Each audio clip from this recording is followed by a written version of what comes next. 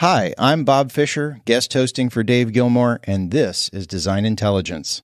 You'd be hard-pressed to find an architect or design professional who believes their clients understand and will pay for the true value of design. As part of our series called Designing Value, we'll be talking to leading thinkers about how we define and communicate the value of design to provide actionable insights to apply in practice.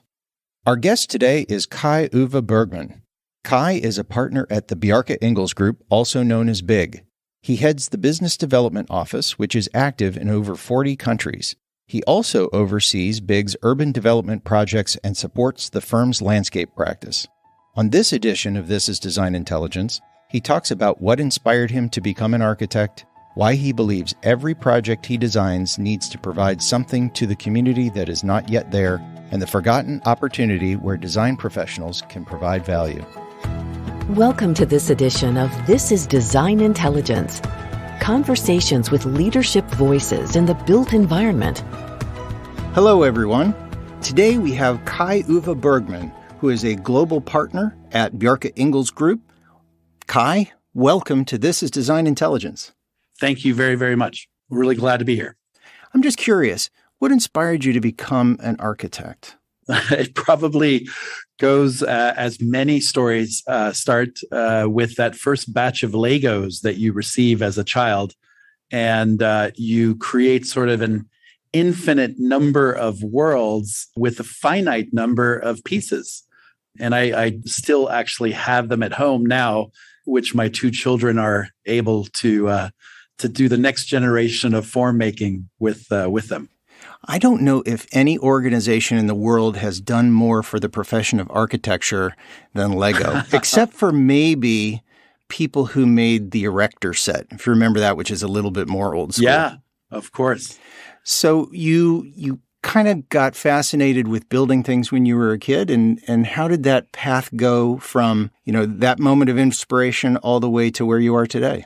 Well, I think my parents probably had a lot to do with it too, in that we as a family took any time that was left over from the holidays, even in between sort of schoolings, to really travel and see the world. And I remember clearly also being as awestruck by the churches and the castles that I would see on my travels through Europe, or the wide expanses and the sort of landscapes of North America, traveling from national park to national park, and just really being in awe of both buildings, cities, and how they then also connect with or spare the landscapes around them. So how did you originally envision design as helping people? Like, when did you start to understand the ways that design and architecture could be of benefit to people? I would say even in my studies, I was very omnivorous, meaning that I took a lot of classes outside of a typical architecture program, and courses such as biomedical ethics. I remember taking classes in theater and set design, as well as in the sort of history programs. Oftentimes, history is marked by kind of physical manifestations within those historical epochs. People's lives revolved very much around the spaces that they were in. I think those other courses, learning the value of history or anthropology, and then learning how there are a variety of ways of interacting with architecture and trying to think about that public responsibility, was very much born out of all of those interests. It sounds like a very multi-layered view of the value of design. Yeah, it certainly was something that I think my parents and my upbringing was also very important in sort of seeding. I came to America when I was 6 years old, so I pretty much have grown up in the United States, having come from Germany, and just the sort of growing up in the school system here and going to university, both in Virginia and in the UC system out in Los Angeles, there was just an incredible amount of opportunities that these kind of campuses and schools afforded you. I did graduate after 6 years of architectural studies, still feeling that I had not necessarily been prepared for the profession. So I added actually another 2 years of apprenticeships afterwards so that I could learn how to work with different materials. So in what ways did you feel like you needed additional preparation? Was it in the technical practice of architecture, or was it more in the business of architecture? What did you feel like you still needed to learn? I think it's one of those wonderful professions where you actually never know everything. You are continuously learning, even as you practice architecture, and you're always adding new skill sets. So it was actually in university where my interest on the business side actually grew at UCLA simply by the fact that the business school was across from the architecture school at the time, the Anderson Business School. And as I said, I really enjoyed taking different types of courses. So I took entrepreneurship, consumer behavior.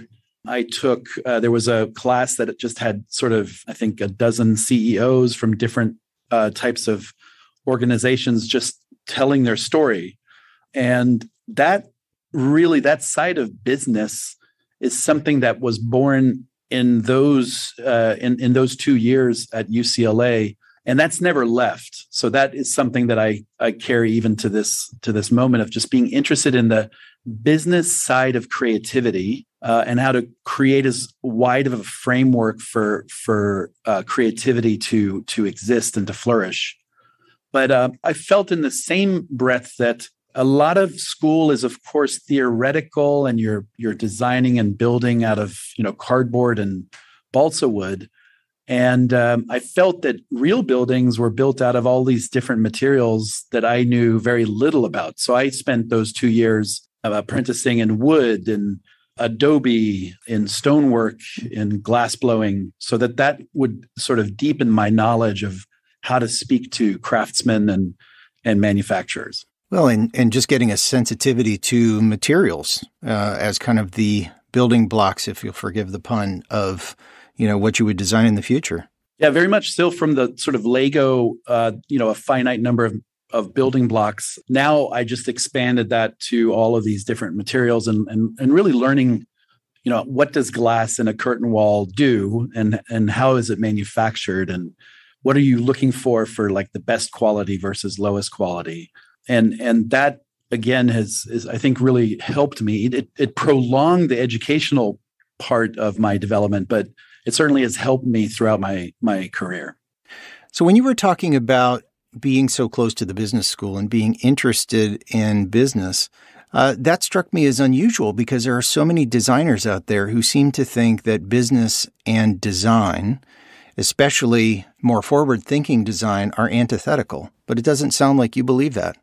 I don't. I do think that when you look at success, even in the past, that success is very often also showing success in decision-making, success in teamwork.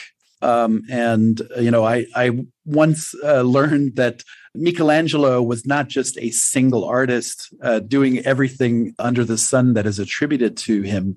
He had up to 150 or more apprentices. And so in order for Michelangelo to really be able to run a business as well as the art and the incredible output that he accomplished in his lifetime, everything from architecture to sculpture to the Sistine Chapel, in order for him to actually have had that success and to make these incredible contributions, they were all done within the kind of school of Michelangelo. And I think I became very interested in just how one is able to create that kind of environment, both in terms of the business side and contractual side, but also in terms of just how to get a lot of people working together and really to create much more than you could ever create on your own. Yeah, it's how to create a culture of creativity, right? Very much so. Yeah, and I think that's one important thing that we forget. When we think about history, whether it's the history of architecture or the history of art, we think of these heroes who are responsible for these, iconic creations. And in fact, they were very much like people today who lead firms. They might provide direction, they might set a standard, they might demonstrate the way to do things, but ultimately it does take a whole team of people. Yeah, and glass blowing is another really great place to learn this, is that it's very difficult, almost impossible to be a sole glass blowing artist, just because the technique requires a lot of people to do different parts. So, learning how to work within a team and to trust each other and to build, through practice and through experience, a way of working together. I find those skills learned on the floor of a hot shop really are the same skills that you have here in a studio. And you worked for Dale Chihuly for a while, didn't you? Yeah, that I just this past week spent 3 days in Seattle, where I got to see him again. I would count him as one of my biggest mentors in my life, and just he continues to work, and he still has 60, 70 people working at the boathouse, and it's just remarkable to see that kind of creative energy. So what did you learn from Dale about the value of a creative product or the value of design? One of the key parts, and this is actually one of communication. So Dale very early on realized that when he's showing his work in a gallery, it would reach the sort of, few dozen people who come to the gallery and are interested in the actual work or are physically in Seattle or wherever the gallery happens to be. And he realized that an image of the work could then be, basically shown in a newspaper.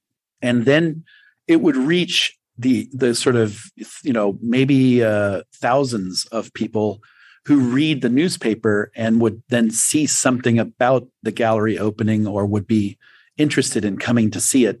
And then he also created his own publishing house, and he would then place the same photograph in a book that would then sell for many years, and then tens of thousands of people see the work. So there was a sort of scale of communication that he very quickly learned, that if you are interested, this is not for everybody, but if you are interested in communicating your ideas broadly, then learning what's the scale of touching people and having them see your work grows exponentially by the medium that you use. That's again an artist, that's a fine artist, and who's not afraid to publish even his own books in order to engage with the general public. And that's why I think there are still so many people that are interested in the work and one way to get to a broader public. Well, it's interesting because you don't always think of fine artists as being interested in engaging the general public rather than, let's just say, a certain small segment of collectors. Yeah, I think that's where Dale also, I think, once said to me that he is much more interested in having someone that would spend $10 to go to the ballpark to see a ball game instead spend $10 to come see a museum exhibit than he is in just seeing the same museum people coming to the same shows, because he was very interested in expanding art to a broader cross-section of society. Is that a sensibility that's shared at Big? I would say that in some ways, the way that we communicate our work is to make that work accessible to a larger populace, also folks who may not necessarily be into, knowing architecture or knowing how a building is built. And so I would say that there's some parallels, although it's entirely different from Dale and what his intentions were. I just think that we are interested in having many people being able to relate. The more people that can actually communicate their needs and their desires and their wishes make actually the work that you're working on that much more informed and that much better. So in other words, the more that you know, the more that you can make a project do. Yeah, I would even say the more that you engage, the more informed, the more loved, the more malleable or flexible a project can be to the different needs of that community. A great example of that is the Big U project here in New York to help New York against sea level rise. That's a project that, we have held, I would say, hundreds of community meetings to hear and listen to what the community needed so that we could actually design something that fits in to those needs, as well as protecting the community against something like climate change. So when you are working on a project within the firm, how explicit are you in conversations about the ways in which that project or your solution creates value and who it creates value for? Bjarke, I think, puts it best in Form Giving, which is the last publication we've put out, and it also was an exhibition, giving form to the future which is not yet there. And that's, the role of the architect is to not necessarily just design something that, has already been made, or that, it's just a kind of formulaic effort. It's really to design the future as we want it to be. And in so doing, giving, in a way, a gift back to society. Each and every project that we design for Bjarke needs to provide some value, needs to provide something that is not yet there to the community, because that will then be what is actually, that's how the project's success is in a way valued.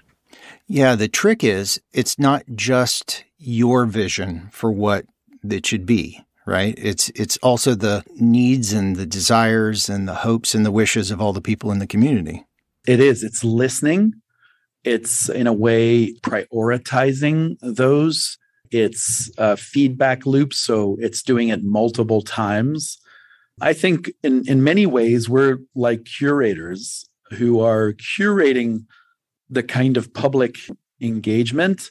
Sometimes that engagement is limited to the city or to clients and stakeholders that are more limited. And then still you have the responsibility of understanding the community's needs in those cases. And then it's really finding ways.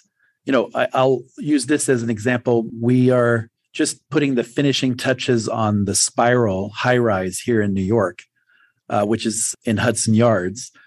When we conceived it, this goes back about 10 years ago, it was conceived as, a single terrace on every single floor of an office building. And at the time that we designed it right across from the High Line. And we even said it's the High Line going into the skyline with this series of open terraces all the way to the top of the building. That seemed excessive to many people in the real estate world. Why would you ever need a terrace on every single floor? Now, in a post-COVID world where outdoors has just gained in value, the access to going outside, the fresh air quality of bringing fresh air into the building, all of these things are now actually desired.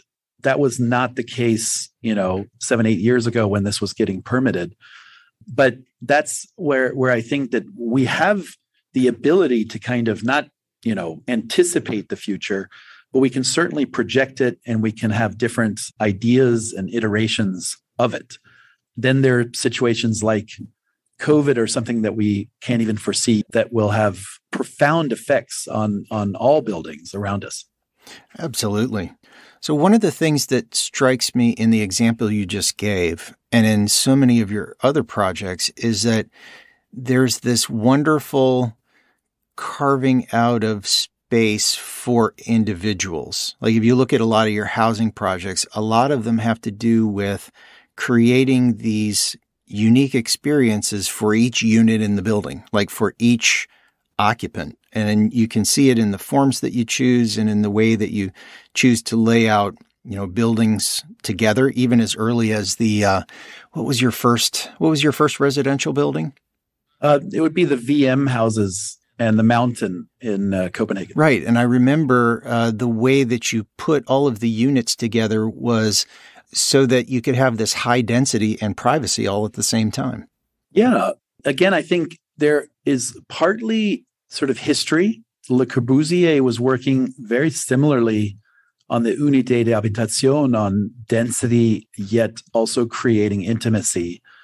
And he also created these internal streets, they were called, and they would, be wider than your typical hallway. And then you would access these maisonette apartments either on the left or right of the corridor. And so you either go in left and up and all the way across the building, or you go in right and down and all the way across the building. So you actually access 3 floors from this wider corridor in the middle.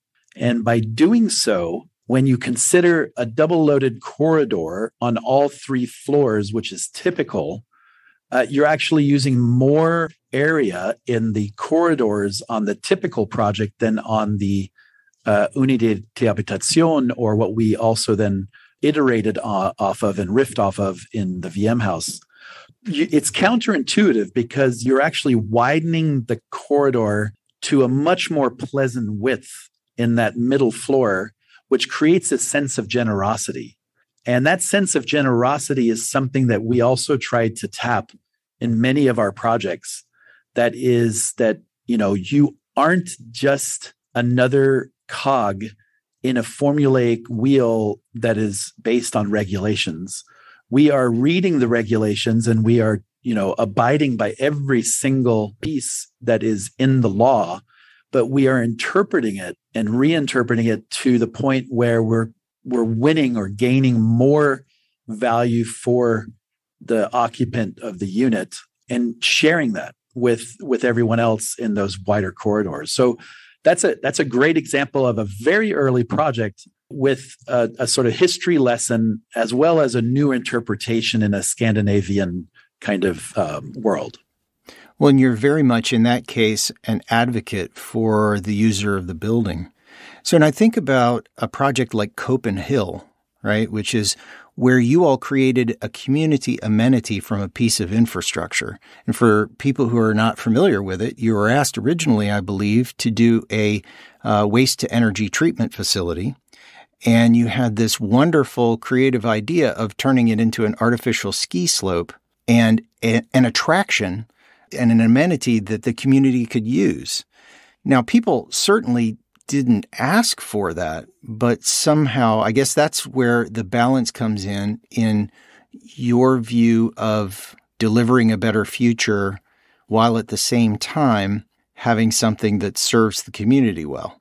It's a really great example of that. And I would say that we all possess that ability to read a design brief or a competition brief and look at it with a set of eyes that really starts to, ask ourselves, how have we actually set up the rules for our current life? And what are the set of rules that we feel we should abide by in the future? So in the instance of power plants, these are built sometimes with the largest budgets of any building form on the planet, yet they are typically fenced off areas on a map. They are gray. There's no life around them because no one wants to live around a power plant. And So you get a lot of NIMBYism whenever there's an announcement of there's going to be a power plant built here. So we realized that was the task. And the task was to somehow find a way for the power plant to be most pleasantly received to the nearby residents. And we felt that the best way to do that was to actually engage with that population. And instead of building a fence, to welcome them. And once we welcomed the citizens, we asked ourselves, like, what types of programs are they in the lack of? And it became pretty clear it was going to be a very active recreational lifestyle. And then when you consider that, Denmark is one of the flattest countries in Europe, for them to ski anywhere, they have to drive 8+ hours to northern Sweden or to Switzerland. And so by actually creating this artificial hill, one of the tallest places or spots in the country, we could start to activate it, and we could start to have the power plant serve as a recreational facility. Now, that all sounds bananas, but the director of the plant actually saw something that we didn't even see, which is that she would typically probably have to pay lawyer fees against all of the lawsuits that would start to pop up on all the residents that don't want the power plant there. And instead of spending all this mindless cash on the lawyer fees, she knew that this power plant would be well received and that it would not have the same legal liability or challenges. So she could take the very same money she would have spent fending off everything and instead investing it into the community. And I think that those kinds of situations occur a lot with development because there's a lot of negativity around it, and there are a lot of NIMBYs, and there's a lot of gentrification conversations. If we can start to think about those types of discussions and find ways for us to build more bridges between communities and needs, we're going to have a much easier time developing. It's almost as though you imagined all the potential negative impacts or a negative relationship that a community could have with a project, and you just inverted it and asked the question, how could we create something that attracts as opposed to repels? Exactly. And we do that a lot on many of the projects because they have similar issues. And, it could be something as simple as just the mobility access to a site and rethinking how a street is laid out can suddenly really turn a project 180 degrees from something that's too difficult to something that is manageable. And it's just asking certain questions. We have another example here in New York, in Harlem. It was a pretty basic site that would have required a double-loaded corridor. Actually, there were previous schemes on the site. It's a mid-block site, so you don't have the abilities to do corner kind of anchors. And so as a mid-block site, it became very clear that you could only do this double-loaded corridor and that the units towards the inside would be just not such great units. We asked a simple question because in the 1916 building code, which actually was the first building code in this country, United States, and you typically get this sort of wedding cake architecture where you go a certain distance up, you set back a little bit, and then you do the same the higher you go. And that New York kind of tower style of wedding cake architecture was never challenged in 100 years. We came along and we kind of asked the question, well, if it's not a certain distance up and a certain distance back, what then is the law actually requiring? And we learned that it was a volume of space. Why then would you take away the volume from the highest floors where you could have more units or more square footage? So we scalloped the entire facade so that you are taking certain square feet away at the lower floors that you would then gain at the top floors. that has created what is now a project called the Smile, because the entire building facade looks like a smile. And that's just a reinterpretation of a 100-year-old building code, because again, we just asked the question, what is the intent of the law? And could we now actually communicate it in a different way?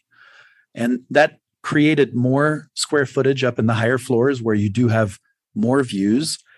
And we also did a second thing where we, instead of just keeping it a bar building, we added a T shape to it. So it actually added another 30% more units. Those two things suddenly unlocked that site as never before. And that's what I think the client in this case, Blumenfeld, was really happy about.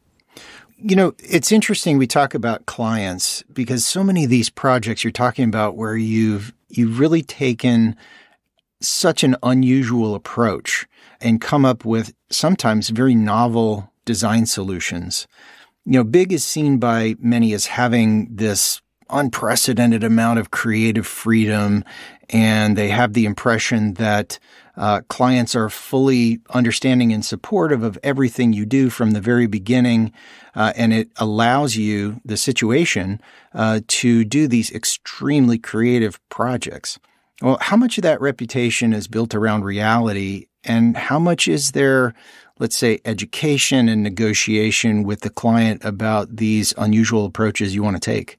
That's a great question, and certainly I can answer it only in that it is a negotiation. There is nothing that's just flat out, I think, Big saying it should be so, and somehow that is what is done. I think that a lot of clients actually seek us out for that conversation and negotiation because, you know, I'm thinking of Larry Page, who hired both Big and Thomas Heatherwick to design the new Google headquarters in Mountain View. And that was I would say, you know, a client that challenged us just as much as we perhaps challenged him and them. That was a chance to really develop, I'd say, close to 30 new building systems, because there was just a continual desire to find new solutions to kind of age-old issues. So when it came down to sort of photovoltaic, and knowing that we wanted to integrate photovoltaics into the roof, but photovoltaics as a product had sort of remained quite unchanged from the first, probably in the 60s and 70s, integration into buildings.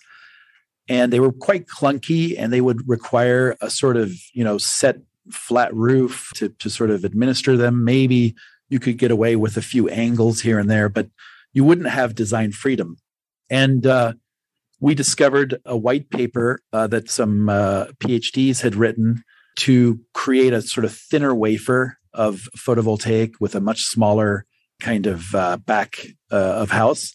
And then we put them in touch with Saint-Gobain, the glass manufacturer, and together they worked on a product which was then tested and inspected over a year and a half, to just have a client that is able to take that kind of a journey with you is remarkable. And I think that, you know, that again is where it was a back and forth and allowed us to really create an entirely new building system and product for construction.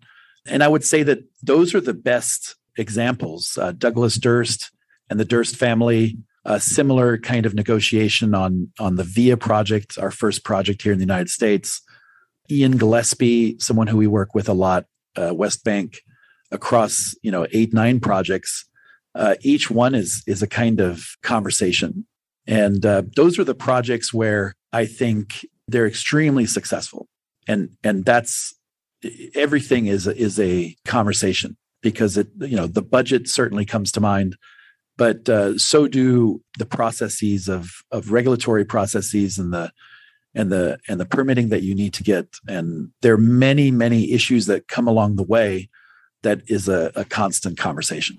So for clients, economic returns are going to be a big part of many, many projects. How openly do you consider the economic returns of a project or the economic returns of a particular design approach when you are coming up with your solutions, and how big a part of the conversation with clients is economic return? Yeah, I think it's a part of the conversation. It's not the only part. I do believe that there are many points of the conversation, which can also be just the how people will receive the project and how easy it may be to actually go through permitting, what the construction timelines are. Those are, of course, all have ramifications on the budget in the end as well. But, we got our start on a sort of design build projects. They were, the contractor was our client. And I think when you both, come from Scandinavia and you are also budget driven, that is always a very important element. I would say that we probably, produce anywhere from 100 to 150 affordable housing units a year over the past 10 years. If you take all of our affordable projects and add them together, that's as important to us as it is to work on projects like the Prague Philharmonic or the Tennessee Performing Arts Center that was just announced. To us, it's the ability to use our design thinking to the budget, to those needs, and to work within that. There's currently a quest. We are partnered with Icon, the 3D print company out of Austin, Texas. And there's a kind of moonshot competition going on to see if one can build a single family dwelling that would typically be $170,000 to $180,000 construction cost, and build it with 3D printing and bring the price under $100,000. And that's as much of an interest for us partnering with Icon, investing in Icon, because it actually addresses issues of affordability at many different levels. And that to us is extremely exciting as we move forward. Yeah, addressing issues of affordability, but not sacrificing anything in terms of the user experience. Or looking at just advancements in construction. So we were working design-wise across many sectors, landscape design. We engineer some of our own buildings. We do, of course, the architecture, the interiors, product design. So this idea of a holistic design service inside and out and beyond is really, really important. And then how do buildings get put together? So the constructability of them as well. Great. Well, I've just got one last question for you. What is the design industry missing in the way it looks at and explains the value of design? I have something that I would really love for the design community to see a value in. And that is actually something that was around in the 60s and 70s. And you'll remember this probably, is post-occupancy evaluations. Oh, yeah.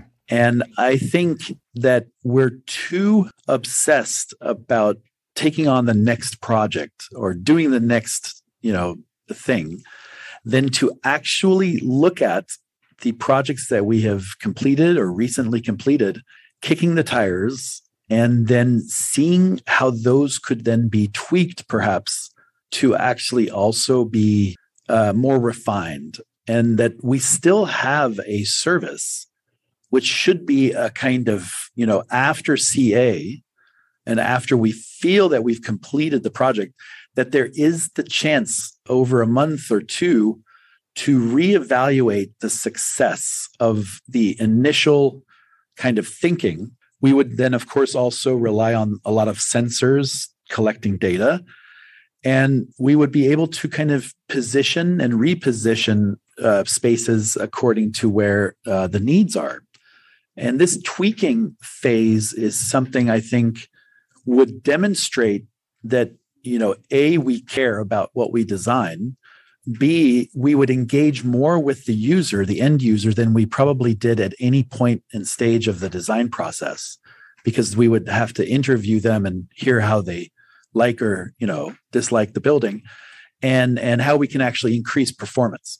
So I think it's too rarely done. And it's just something that I think is totally untapped.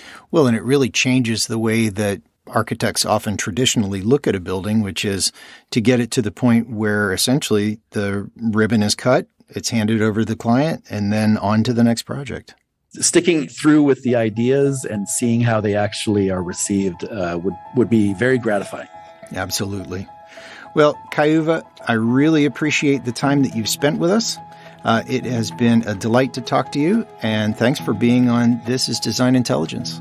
Thank you very much. Thank you for joining us for this edition of This is Design Intelligence. The producer is Laura Spells. The sound engineer is Jared Knabel. This has been a DI Media Group production.